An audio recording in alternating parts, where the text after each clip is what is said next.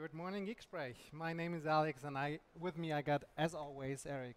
Hi, Alex. How are you doing? Today it's not just GeekSchau, it's also GeekSchau at the same time. So we will split it up later in an audio file and a video file. So we've got two things in once. And we are podcasting or recording from Live at the Microsoft Ignite. Pretty Yay. cool. Woo! And we've got two very, very special guests today. So to my left, Donovan Brown himself, Mr. DevOps, Mr. Black Shirt. And to your right, Alex, Damian. Welcome, guys. Thank you so much. Thank you. Yeah, just introduce yourself. So I am Donovan Brown. I'm a principal DevOps manager on the Cloud Developer Advocacy team. And I just built a team, which I'm so proud of. And one of my team members is here. This is Damian. Yeah, so I'm on Donovan's team. Cloud Developer Advocate as well, focusing on DevOps. Yeah, part of this awesome League of Extraordinary Cloud DevOps Advocates. Yeah. Exactly. It was a tough one, though. Rolls off the tongue, doesn't it? Yeah. It's a pretty long hashtag. We're making it work. Yeah, it's working good. Yeah. I think so. How did Ignite go for you so far? For me, it was intense, right? I was in Scott's keynote, right? Yeah. And, Oh, yes. And people don't understand that, yeah, I was only on stage for 6 minutes, but that was about 4 weeks of my life, right? preparing for 6 minutes. The number of rehearsals you do, the videos you have to produce before you get there, working with your ghost. Because a lot of people don't realize that for everything that I'm doing on stage, there's a guy backstage duplicating everything on another machine just in case something bad happens. Yeah, it's just, it's so much coordination. We did two dress rehearsals on Sunday before we even got on stage on Monday, right? So after Monday, I was already exhausted. And then I had my session with Damian that afternoon. Yeah. Luckily, he did most of the work in that one, right? So I got really lucky. But our session was rated really well. I think we did really well. So I think everything went very well. Thank you so much. The keynote was good. Your session was very good. Thank you. I appreciate that. Thanks.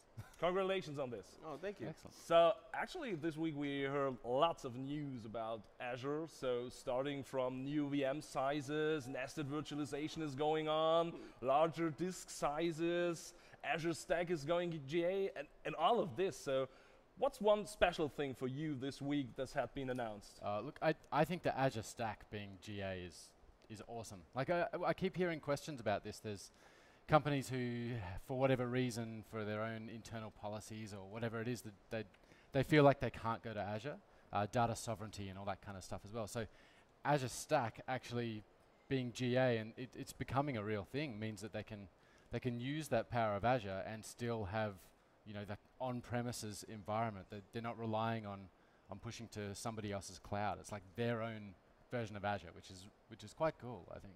And what I really like about it is the fact that from a developer's perspective, it's just another region of Azure. Yeah. So I don't have to create a different pipeline. I don't have to think about it differently. No, it's just Azure, but the region happens to be local in my data center. And when it's time for us to grow up to proper Azure, I just change my region and all my code just works in the cloud as well as it worked on-prem. And that to me was the biggest selling point for that. It wasn't as if it's your own private cloud. No, it's Azure in your own data center, and what you do as a developer does not change once you go to Azure proper.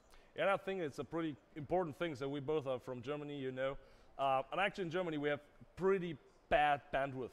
So actually there are areas we are happy that there's some kind of 1 megabit, 2 megabit connections. And so Azure is always a pain point for guys out there. And now if we can have this same stuff in our own data center, probably with bad bandwidth outside, I think that's pretty cool. No, for sure. And everybody was like a little bit excited when Azure Pack was announced, and they were like, "Hey, we need something like that." And then Azure Stack came, and they were like, "Yeah, totally freaking out." Like, Azure Stack's even easier, right? It's like turnkey, right? Here, just drop this box and you're ready to rock and roll. It's awesome. Yeah, and we are just right before the expo, and there are some vendors out there who demonstrate their whole environment, their whole setup with Azure Stack. Oh, very cool. Yeah, that's so cool. That's pretty cool. Something always rising up, and I've seen this during Ignite pretty much, is the security topic.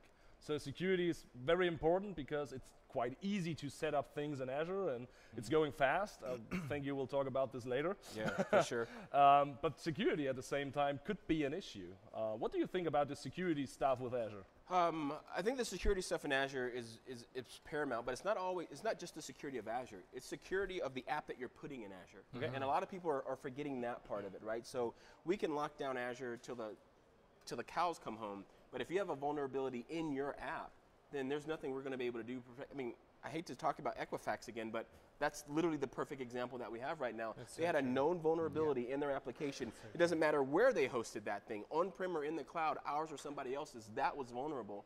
And there's tools that we have built into our tool set through our extension plugin, like White Source, will come in and scan. If they had used White Source with VSTS, they simply would not have had that problem. Yeah. Because we would have alerted them that you have a vulnerability and you need to upgrade that package to this version to protect yourself from it. But without having that in place, and what hurts so much for me is that it's so simple to have in place, right? It's not as if it's very difficult to do. You drop one task.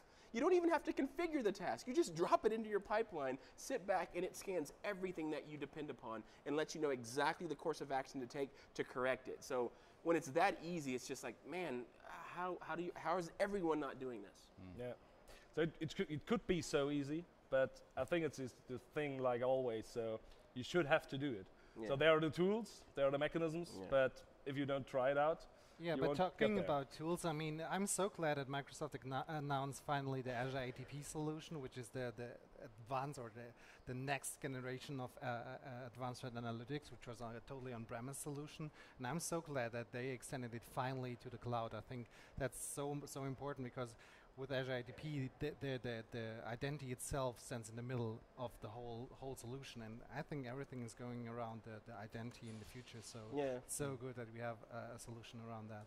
Yeah, security, identity, compliance. Yeah. I mean, there's regulations. There's so much that goes into making sure that your application is ready to rock and roll, right? True. I mean, we used to remember as long as it was functioning complete, we were ready to go. Those days are gone, right? With so many threats out there, your app has to be bulletproof. And luckily, we have the tools and the pipelines that can validate that for you. Yeah. With every change, you know if you're in the right direction or not. Yeah. I think another problem is it's just awareness. Oh yes. Right, Oh, we really have a lack of awareness of what we have available, and I'm doing the best I can, presenting everywhere I can to make people aware that we have this type of functionality. But but also the onus is on the developer, right?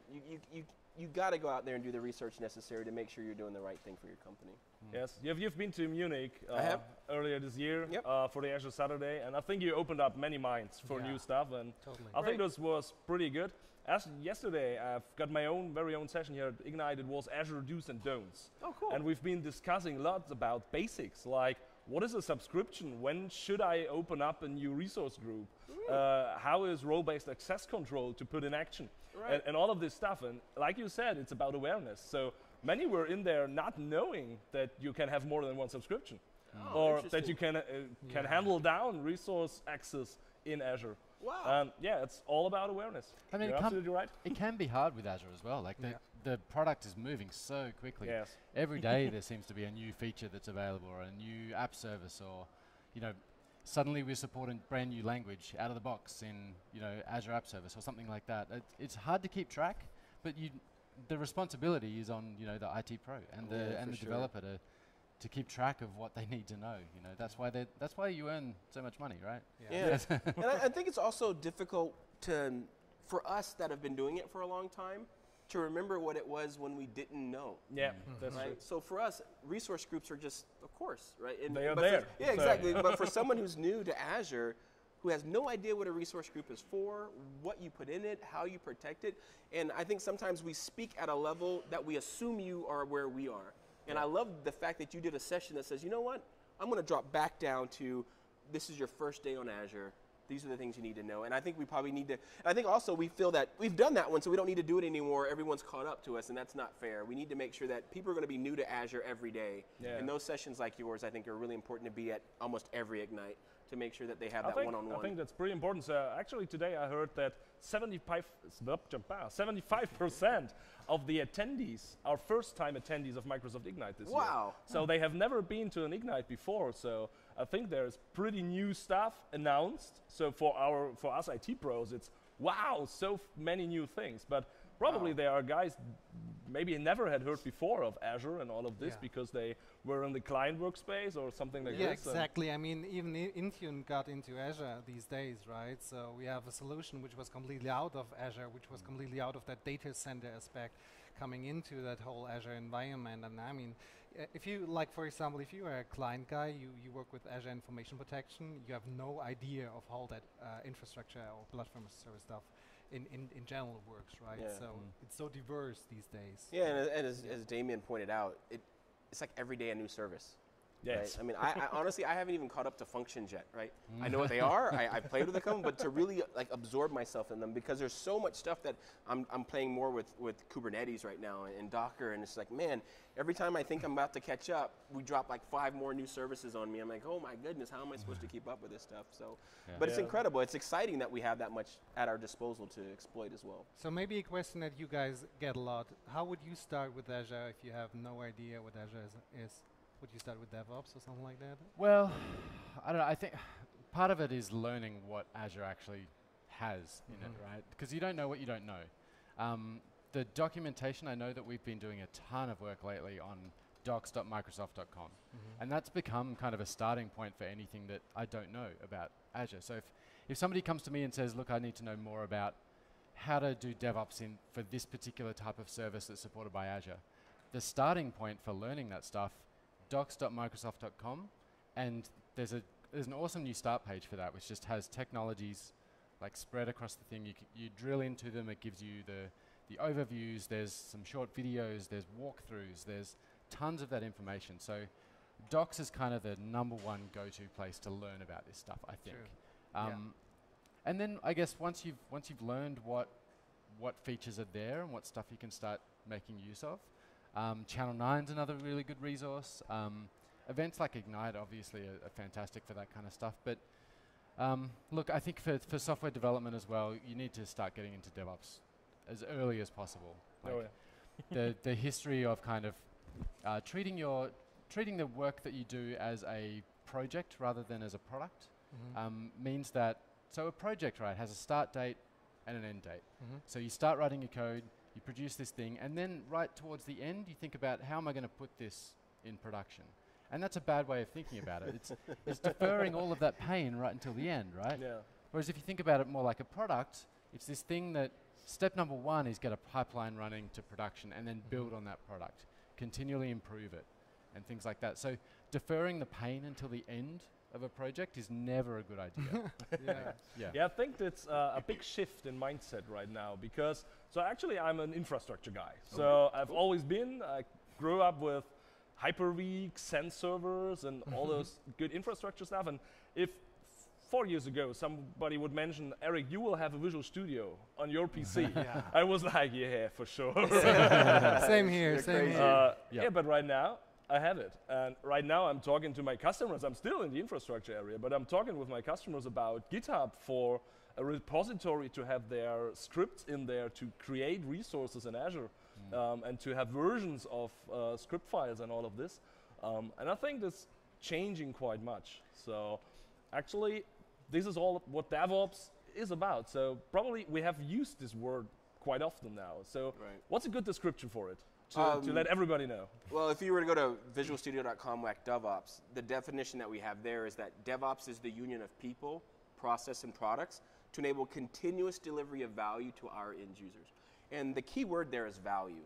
Right? It's not about delivering features. It's not about delivering software. It's not about automating your pipeline. It's about delivering value. And that's something that a dev can do and an ops person can do. I always use the example of Cyber Monday. If Cyber Monday is coming and your e-commerce site can't sustain enough simultaneous users, you don't have to change your application to add value. An IT pro can go in and scale up or scale out my infrastructure, and that's value immediately added to our product without changing a single line of the application. So it's the value that you need to focus on. And another thing that's key about the word value is that you have to measure it to know if you've done it. You can't just say I've delivered value, pat yourself on the back because you pushed out a new version of code, and then go celebrate. If you can't show me faster, quicker response times, if you can't show me more simultaneous users, if you can't show me a higher conversion rate of people who visited our site to people who bought something on our site, then you can't tell me that you delivered value unless you measure it, right? So that takes you into telemetry. And it's so amazing how that one word value starts to spread out into so many different areas of what DevOps is actually available for. Now the people, that's the hardest part. Oh, right? Yeah, there's 30,000 people here between Ignite and Envision, but the majority of the employees at those companies aren't here. And they're going to go back all excited about what we saw at Ignite and what we want to do, and they're going to hit roadblock after roadblock of people who weren't here and want to keep doing it the way they've been doing it for 30 years and not realize that their competition is already doing it this new way. And if you don't get on board now, you're going to be so far behind by the time you realize that we should have been doing this that you're never going to catch up to your competition. So the debate on if we should or should not do DevOps, that's over. You either implement DevOps or you lose. I mean, it literally is that simple, right? And it's supposed to bring down and break down those barriers between Dev and Ops so that we can function. So bring the people together, and we need the products, and that's what like everyone's producing those. Microsoft is producing them, our competitors are producing them. The products, there's the easy part. The process, I think, is even easier. We know what to do, right? But getting your people to do it is tougher. Like, we're going to talk about things like configuration as code and infrastructure as code, continuous integration. Code, yeah, exactly. It's pretty hard for everybody to understand. Exactly. So we know what to do, but why aren't you doing it? Because that's not what we've been doing for 30 years. So because it was just like clicking through an SSL. Exactly. And a lot of people feel that by me clicking through it, I'm the only one who knows how to click out of this stuff, so I'm now more valuable than anyone else. They can't fire me because I'm the only one who knows. It saves my job right now. Exactly, because I'm the only one who knows which buttons to click. Yeah, right? that's and what development was for years. Exactly. I mean, And if you go on vacation, now what do we do? Yeah, right? We can't scale up or scale out infrastructure because the guy goes on vacation. That's not the right way to think about it. And one other thing that I thought was interesting by what you just mentioned is that as an IT pro, it's no longer the developers and the IT pros. Even the IT pros are developers now. Right? And it's been a huge shift because, like you said, you're versioning things in version control, which historically IT pros didn't do. The items that you're versioning are now being integrated with continuous integration, which historically was not done. And then as we deploy our code, your infrastructure as code and configuration as code is all being applied alongside all the applications that's being developed. So it's interesting that as we go through this revolution, everyone becomes a developer, right? There is no more that dev versus ops. It's like you sling code just like we do. It's just your code talks to the infrastructure and our code talks somewhere else. And this is something we have to put into the companies because they are working very structured right now.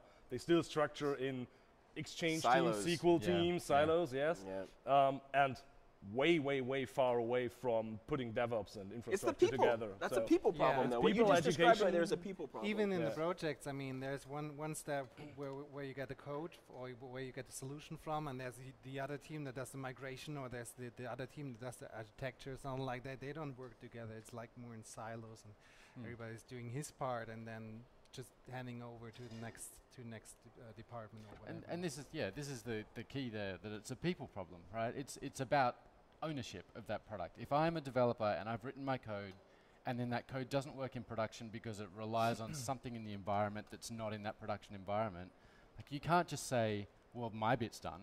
I don't own production. Like it works on my machine, that good old one. Right. You know, I need to know what, you know, how it runs in production. I need to know those dependencies. I need to work with the ops team to make sure that the requirements that my software has are there. And the ops team needs to work with us, with the developers, to know what's actually going to be running on that infrastructure, on those services and on those machines. So it's to do with, you know, it's all part of this ownership. You need to own what's actually running in production. And one important thing is it's making lives easier, because right now we have so much interaction between teams because we have to let them know what they are doing, and now we have maybe one consolidated platform for it.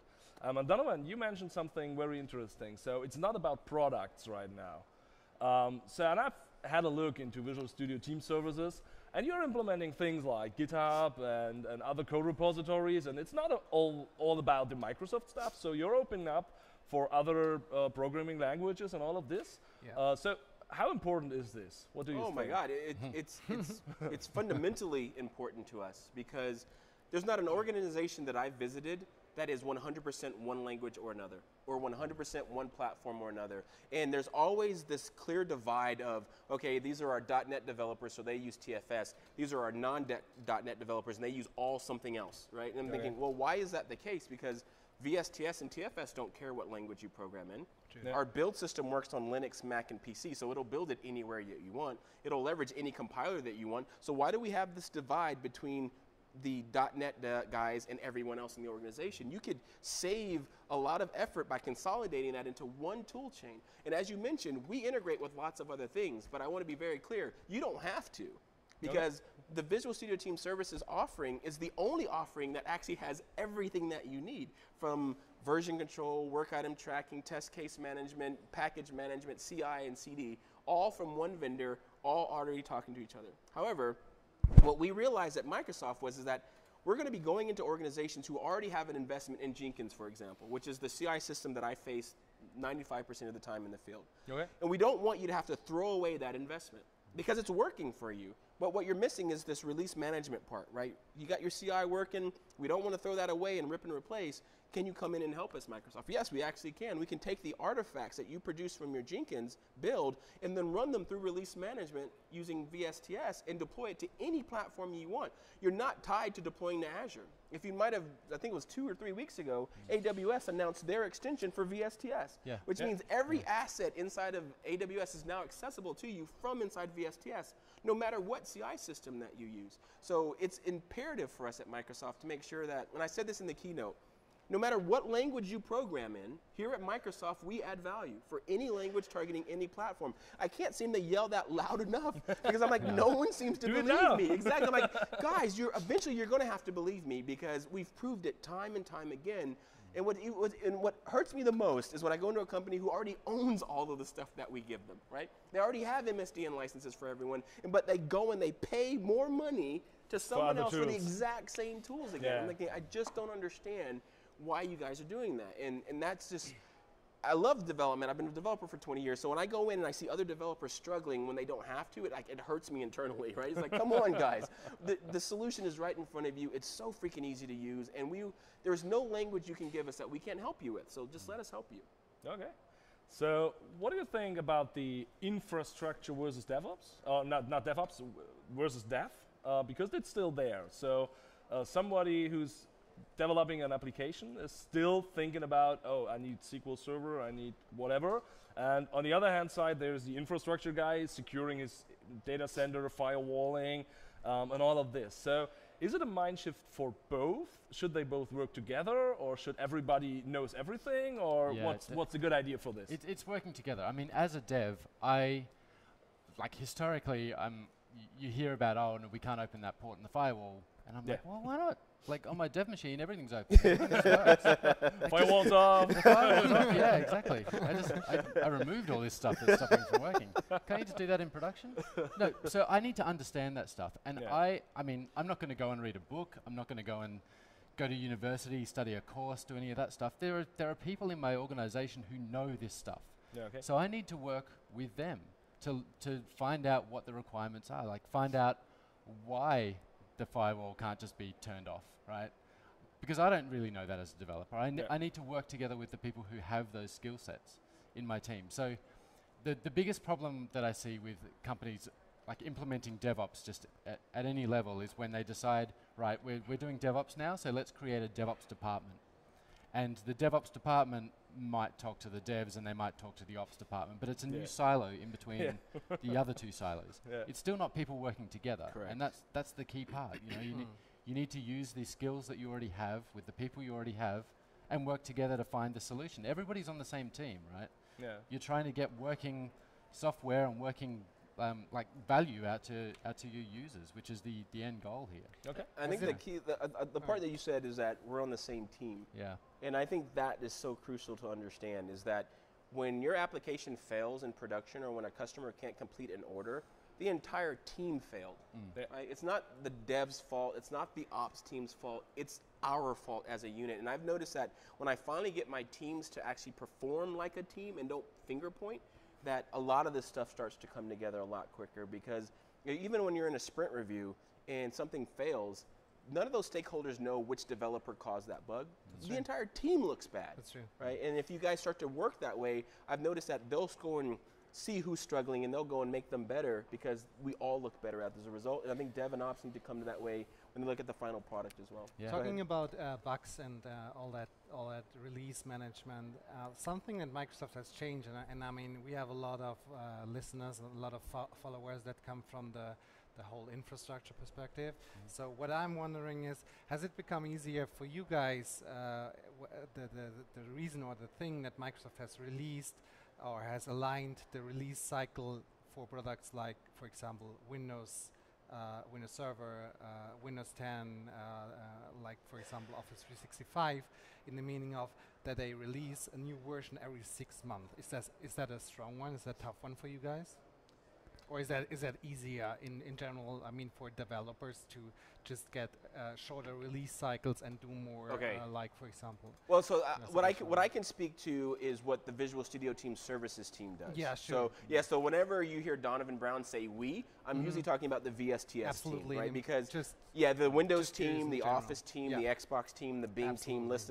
We're all on the same DevOps transformation together, but we're all at different stages of maturity across that. Yeah, I'm just wondering about this, like you said, DevOps transformation. Sure. So on the VSTS team, none of us wish for the old days, right? None of us were like, man, I remember those days where we used to ship every 3 years. Cool. Yeah, man, I didn't We're have to worry so about relaxed. Yeah, and exactly. No one wishes for those days anymore, because getting that feedback from our users so quickly to let us know if we are or are not doing the right thing really empowers them. Because when you see someone using your software, nothing motivates you more than that. Right? And you get to see that every 3 weeks. You get to see it on Twitter. You get to see people's responses on user voice. You get to see them on Stack Overflow. And you get to see this excitement over what you've produced. And you get to see that constantly. And I know that motivates me a lot, right? I mean, every time someone tweets about VS Team or Yo Team, it just motivates me to go back in and add more value. If that only happened once every 3 years, I'd get bored and I probably wouldn't even look at it and stuff like that. So the faster that we move, the quicker we get that feedback, and the faster we can respond to our customers' feedback. So what we're doing now, we ship every 3 weeks, but we're trying to figure out how we can ship even faster than that, because we want to get that feedback. We want to make sure that we're making our customers happy. And if we don't, our competitors will, and then our customers become their customers, right? And that we definitely don't want that, right? So it's an amazing way to make your customers happy. And I noticed that our developers are much happier as well, because there's nothing more satisfying than seeing someone enjoying your product. That's good. Hopefully that answers your question. So what I actually see most often is doing lift and shift migrations. And back to the Azure do's and don'ts. I think this is one of the most done things, but probably it's a don't to do a one-on-one transition of this. So actually I try to bring in there that they should think different about infrastructure right now, because it's not any longer this, oh, we have this hardware down there, so let's use it. It doesn't matter how large it is. And it's way other to create things and to name things, because in Azure we have to name much more things when creating a virtual machine, for example. So what do you think? What is the right way to start this transition far away from lift and shift and do all these things now in Azure to a much more modern way, using probably PaaS services like SQL Server as a service? Yeah, that's a tough one. The reason why is because to take an application that has historically run in IaaS on a machine that you controlled is drastically different than running it in a PaaS service in Azure. Absolutely. Right? I've actually gone through that transition myself. I had an application that was running in a VM, in IaaS. I knew what time zone I was in. I did silly stuff like datetime.now, which you're never supposed to do, but I knew what time zone I was in, right? But as soon as you go into the cloud, I could be in any region, and you have to use UTC time, and all of a sudden the way that you architect your application has to change. It could be anywhere at any moment. The way that you deal with caching is different, right? You can't just use a session state, but now you got to use Redis cache. So I understand that lift and shift is a necessity. If I really want to get out of my on-prem data center and into the cloud, and it's already running on a VM, the easiest thing for me to do is to lift and shift. But to your point, when you lift and shift, there's a lot more that you have to deal with the network. You have to deal with the firewalls. You have to name all these different resources. You have to collect them in. Yeah, you have to get auto scaling. So things do automatically change. But I always tell my customers, I want you to use IaaS as a stepping stone to PaaS. I truly believe that PaaS is the holy grail of the internet, right? It is. Don't think about what's underneath. Don't worry about the operating system. To you, it's just a virtual directory. Just do what you want there. You never have to shut off the machine. You never have to install updates. You never have to worry about any of that stuff. It's so amazing. So when I made that transition, I learned a lot about the difference of you're on a box and then you're in a PaaS service. But the benefits far outweighed the investment, right? I've never had to shut down my server. I've never had to install another Windows update. This is like, this is what I've been waiting for. My service literally has not had a hiccup in 4 years since I transitioned over. But I know that the server has all the latest updates on it. I just never had to install any of them, right? So it's beautiful. So I tell our customers, what you need to do is find out what hurts most. Is it the fact that you're on-prem, Or is it the fact that you just don't want to be using those resources anymore? They're old and they're outdated. It's easier to scale up into the cloud. Then lift and shift. If you actually have the time to re-architect your application, which it would take, let's be very clear, to leave the physical machine and move into a PaaS environment, then pay that cost if you can afford it. Because again, the auto scaling, the reliability, it's such an amazing world, an amazing way to write software. So I use them both, but it's on a case-by-case basis. I can't say one thing is perfect for everyone. Okay. I mean, infrastructure as a service is the good kind of stepping point, I guess. It pays our bills right now. Well, It's a great stepping stone, that's what I say. But so one of the ways you can get to that as well is the idea of like infrastructure as code. For sure. So that allows you to kind of change the environment that you're running in, or the infrastructure you're running in, a little bit more easily. You're not dependent on your like pet server, I guess, if you can start moving in that direction. True, but like for example, if I'm doing infrastructure as code, the resources in which I stand up can still either be IaaS or they can be PaaS, right? So right. Yes. you're right. So I mean, infrastructure as code does not in itself dictate what resources I'm going to then stand up. It basically says I'm going to codify the target environment, whatever it might be, VMs or PaaS, such that I never have to go into Azure portal explicitly and click around to create anything. At a moment's notice, I can run this script or this basic ARM template against my Azure subscription, and then poof, there is the environment that I need, or it's been verified. Correct. Yeah. So, but by having that infrastructure as code, or having that kind of ARM template as something that's there, you're separating yourself a little bit from that hardware that's been sitting in your data center for a while. With a specific name. Exactly. No, for or sure. even worse, somebody's like desktop that sits underneath Jeff's desk. Because it's going to speed things like disaster recovery, right? Without an ARM template, recovering from a disaster is very, very painful and scary process. But if you have an ARM template that defines the infrastructure, it's literally just run your deployment again, pointing at a different region, and your site's going to be back up and running again. So absolutely. And things I always see is they are still clicking through the portal because this is what they are used to do. And what we see quite often is we have a subscription for dev, test, building up things, and then there's the production subscription. And right now they are writing down every click so that they can do it later in the production environment again without losing any step in there. If we build up it in infrastructure as code right now, I just put this script or this ARM template, put it into the production.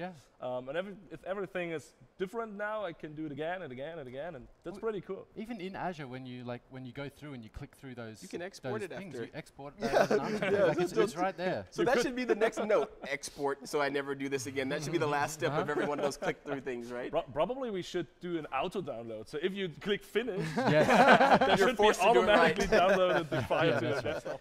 So now do this. So as we are running a little bit out of time, so just let us know what's new in the DevOps world from Microsoft Ignite. What will be there in the future? What will be there? Well, what will be there in the future, we're going to announce That's at a Connect. very interesting it's like there's only so much I can say there. You can announce But that. at Connect, you're going to see some really cool stuff coming from us. So that'll be in like 8 weeks from now, right? Okay. So we're not wasting any time. But there's a lot of cool things. Obviously, we're embracing Docker more and more at Microsoft. Even our team's website is running off of Kubernetes now, and we're using all of our own DevOps best practices against containers there. So I think you're going to see more and more investments on containers, and we're going to see a lot of investments on serverless as well. We're just going to make sure that VSTS and Azure together should be a no-brainer. Okay. Right? There should be no other tool that you look at when you want to deploy into Azure. And if there is, I'm at Donovan Brown on Twitter. You literally tweet at me that you think we're failing, and you'll see me get the product team on that Twitter conversation to resolve that for you. I see nobody around picking his smartphone. So I got one. I got one. Okay, so now there's one question left. And everybody is afraid of it, and you didn't know about this question before. Okay. We didn't because tell it's you. always a surprise. So it's both a of you SharePoint question. No, I would fail. So both of you have to answer it. Okay. So if we have one magic wish for the IT world, so probably for the whole world, we all have wishes. Much so. What a magic wish for the IT world would you have right now? I was about to say, you can go first. Look, I think jumping back to the people problem, that all of this stuff, there are people who know how this stuff should be put together. So we get up on stage at events like this, and we try to push this message of, you know, of DevOps and of ownership and things like that. But you can only reach the people that you're speaking to, the people who actually come out and see these conferences. So I think my kind of magic wish would be that everybody was at least aware that they need to know this stuff. Like there's so many kind of people who sit there, they go to their office, they sit down at 9 a.m., they put their headphones on, they don't speak to anyone, and they don't necessarily even learn that what they're doing is probably not the best way to operate. So if that awareness was like 100%, that'd be kind of my magic wish, I think. Okay, so you should develop a just-in-time education service in Azure. There you go. This would be good. Is that more in the sector of quality control? I mean, what you're saying is at least, I mean, somebody who's developing something, he doesn't know that he's doing it in the right way, like, for example, with bad code? Yeah, I mean, well, it's a magic wish, right? So, yeah, you can use magic, right? But you know, when somebody sits down to do some work, if they're aware that, you know, this is the right way to do things, or aware that this is where you go to learn the right way to do stuff, I mean, that'd be fantastic, rather than sitting there and, you know, opening Visual Studio 2005 and starting a WinForms project. And asking questions about Server 2003. Exactly. Or Silverlight or something like that. Silverlight, Exactly. All of this good stuff. So, Donovan, your magic wish? My magic wish would be that we're no longer talking about DevOps. That it becomes so simple and so commonplace that we just assume everyone is doing this already. Our tools are so easy to use and so intuitive. I always go back to I remember when continuous integration was bleeding edge. I remember when it was like a lot of work to go build a CI server, and if you had it, you were one of the best companies in the world because every time you committed code, it builds. Now it literally is a checkbox. You check a box and you get that for almost for free. I want DevOps to just be a checkbox. That would be my holy grail wish, is that you and I are off solving some bigger problem because DevOps is just something we got this already, right? It's like breathing. Yes, exactly, exactly. It should be like this. Exactly. That's my hope. Okay. So does that mean that the UI can go away for you, or is it? It's funny enough is that the majority of the projects that I'm working on right now are all command line. They're all so that you can automate, right? Yo Team is one of them. The Visual Studio PowerShell module that I wrote is one of them. The UI is no longer a hindrance for me. You don't need it, right? Because to do DevOps correctly, you just need to commit your code. The rest of it should just happen, right? And if it's more work than that, check your tool chain, right? Because if your tool chain requires you to go babysit every connection between each piece of it, that's the wrong tool chain. Okay. All you need to do with VSTS is check in your code. The rest of it just happens. Gotcha. Wonderful. So guys, I think my it was a pleasure for having you so here. The pleasure was ours, for sure. Thank you so much. So thank you so much, and probably see you next year. Sounds good. Yeah. Yay! Great conference to everybody, and have a look into all the blogs right now, the Azure blog, I don't know, there are so many blogs right now with all the announcements. I cannot count them. There are also many news in the client area, Office 365 area. We'll do another episode on this. And Alex will be so excited about it because this there is was his a lot topic at right now. Ignite. There was a lot. So yeah, stay tuned, and thank you guys. Thank you. See ya.